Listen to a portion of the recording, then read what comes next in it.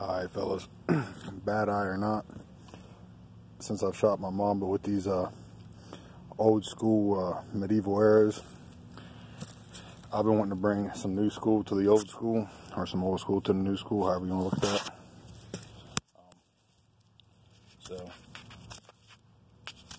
since I ain't shot this bow in a little bit, and I ain't really want to trust myself at farther yardage at the moment, since I can't really see that well, and the light's kind of dimming down.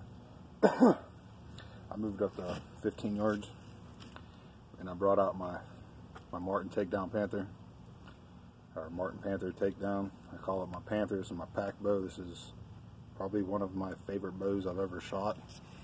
I do have the whisker biscuit on it, so I'm not a big fan of that. I am going to be putting back on the plastic rest that came with it, unless I can order me a newer style one, but I'm not a fan of the whisker biscuit. But for the sake of this demonstration, I am going to use it because I want to shoot this medieval arrow, full bamboo, even the notch just carved into the bamboo, out of this modern bow. Because I like the thought of the old coming back in style and meeting the new and the possibilities of it. I'm really excited to do this, so I'm going to go ahead and take these 4 shots and see what happens. I'll be going towards the bottom target.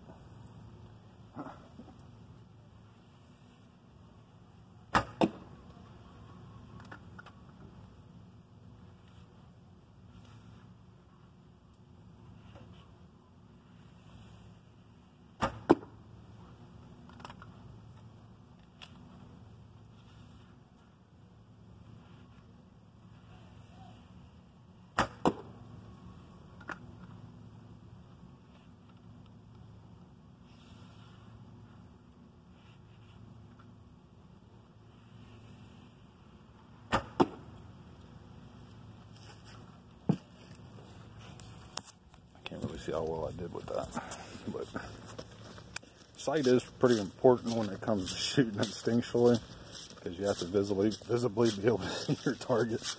But